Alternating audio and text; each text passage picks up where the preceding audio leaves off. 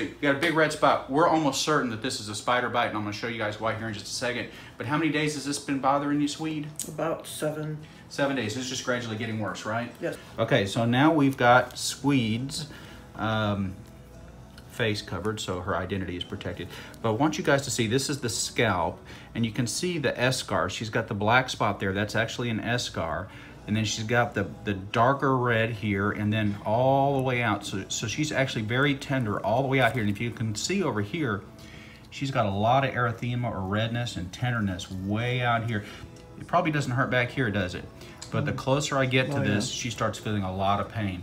And if I push on it, it's actually what we call fluctuant, which means that there's some kind of fluid under the skin. So what we're gonna do is we're going to numb this up. Now I'm gonna have to use a little alcohol on you, okay? So this, you're gonna feel just a little bit of that. Real gentle. Now this part, there's no way around it. It's just gonna hurt. I'm gonna have to give you a little shot. Are you ready? You're gonna feel a stick, sting, and a burn. So here we go. Little stick, sting, burn. That wasn't terrible, was it? Okay, good. So we're slowly injecting some 1% lidocaine with epinephrine. And hopefully, we're gonna get enough anesthesia here where we'll be able to drain this and not cause Squeed a lot of pain. Okay, going in well. All right. Now all we're gonna do here is we're gonna take an 18 gauge needle and we're gonna basically incise this with the needle. So we're gonna stick it in. There we go. See the pus coming out of there? You see that? Did that hurt? No. Well, guess what? You have pus. I knew you had pus because we felt it, right? So that little bit of pus, and I'm gonna just gently kind of push more. Oh yeah, we got more in there. See? Be careful. That pus coming out of there.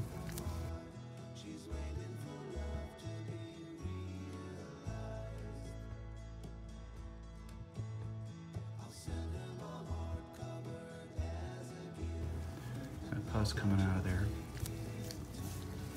You are going to get significant pain relief. We just got a whole bunch of pus out of there. And there's more. Feeling okay? Yes. Squeed's kind of a tough name, so I think with a name like Squeed, you can handle it. But I don't want anybody to have any more pain than they absolutely have to. So one more little push here. I think we're gonna be good. Now, what we want to do is we want to keep this open so that it can continue to drain. So you're going to need to do warm compresses 2 to 3, maybe 4 times a day if possible. Okay? Yeah, we're going to get a culture here in just a second. And also, don't put any ointments on this. Okay. Because if you put ointments on it, then what that'll do is it'll block it, right? Actually up under the scalp there with that culture in. All right, if you block it, then the abscess will come back. You don't want that, right? Right. That's no fun. Okay, Squeed, thanks for letting us video. Oh, I didn't ask. Do you mind if we video you for our friends on YouTube? Not a problem. All right, awesome. You're a great patient. You're gonna feel a lot better. We are gonna give you antibiotics and something for pain. Thank you. All right, thank you. You don't get to rehearse. Do I say my name? No? Okay. So tell us about your experience with Meta 7. Hey, it's been great. Lots more energy. I was kind of in a slump and I wasn't working out, and I started the Meta 7. And I'm working out, I've got more energy. I don't want to nap or get that slump during like 2 o'clock in the afternoon. I just go all day. It makes me feel great. I love it. And take it. It's wonderful stuff. Wonderful. Do you feel jittery and shaky, any of that kind of experience? Not with it? at all. Not at all. Feel natural. Yes. Yes. Terrific. Thanks for sharing. Sure.